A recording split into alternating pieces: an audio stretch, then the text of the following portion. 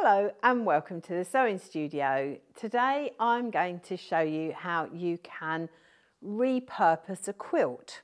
So you may have seen this quilt on one of our previous videos, the scrappy binding video. But what I'm going to do today is I'm just going to repurpose it by adding some applique to it. I've got bored with this one and I want to give it away as a baby quilt. So I've decided that I'm going to do a little bit of applique on it, and the applique can also add for some of the quilting. So the first thing I'm going to do is I'm going to get some Bonder web and I'm going to trace a design. So you can see here that I've already done this bee, and I'm either going to pop him in one of the squares or I might pop him on the corner there.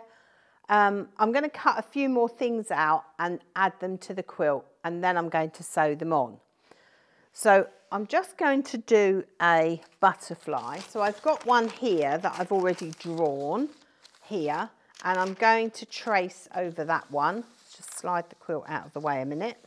So I'm tracing the butterfly onto some Bonder web.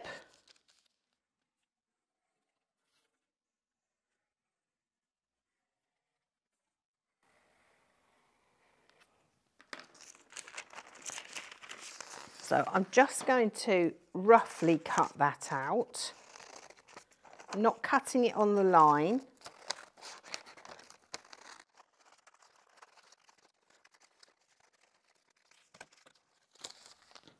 And then I'm going over to the iron and I'm going to press this onto the reverse of my fabric.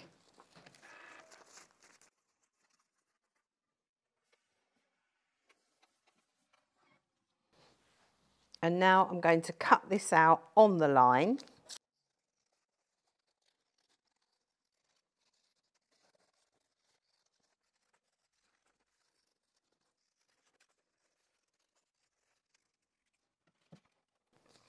So I've got my butterfly and my bee. I could do 4 different designs and put them on each corner. What I'm going to do now is I'm going to break the back of the Bonder web. So I just want a pin.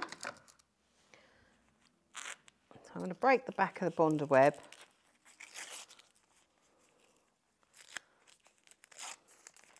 And always remember when you're using Bonder web that when you've traced your design, it's going to come out in reverse. So I'm thinking about where to put this one. So I might just put it there. And then when I've stitched it on, I can also do a bit of free motion to give him some antennas like that. Or her, could be a him or a her.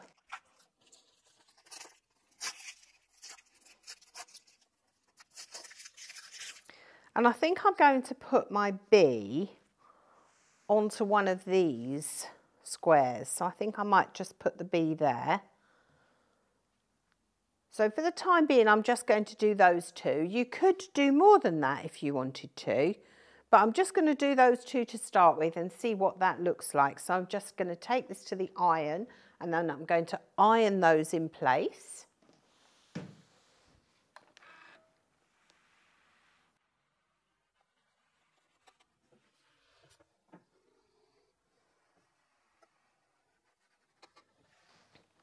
And then I'm going to come back to the machine and I'm going to applique those on using the sewing machine. Now you don't have to do that. You could do a little blanket stitch around if you wanted to. And that would again go through all of the layers. So it would form part of the quilting. So if you had a quilt that you thought, actually, I haven't done enough quilting on this, it needs a little bit more, you can always do it afterwards and you can put some other pieces on like we've done here. You can applique other things, or you could shadow quilt around it if you wanted to. So you can always make more of it. So I've just noticed that the antennas come up there, so I'm going to just iron that again.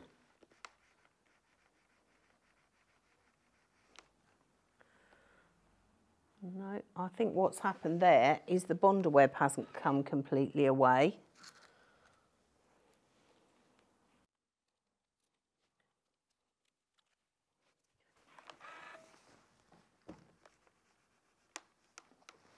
That's better.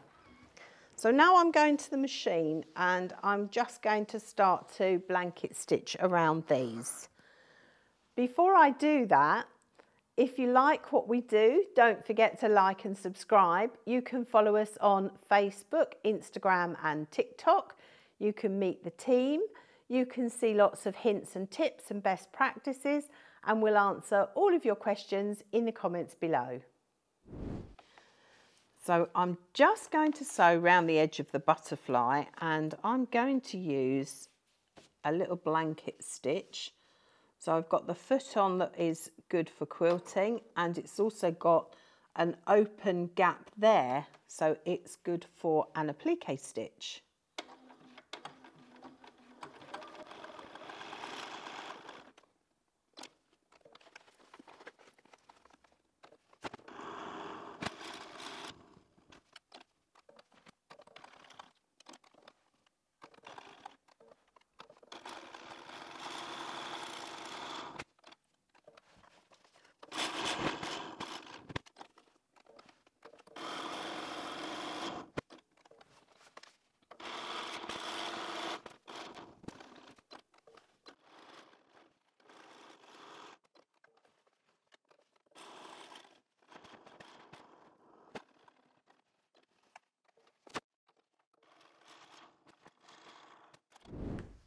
So you can see that I've appliqued the butterfly. I've just used a blanket stitch going round. And then if I wanted to make the antennas, I'm going to use a fabric marker pen so I can draw them, because if I'm not happy, then I can iron them off and draw them again. So I'm going to come something like this and then do an extra stitch at the end. So you can see that we've got a lovely butterfly there. So we could do one on each corner, we could do another bee, or we could do a dragonfly. So you can see how you can change a quilt and actually put more quilting in.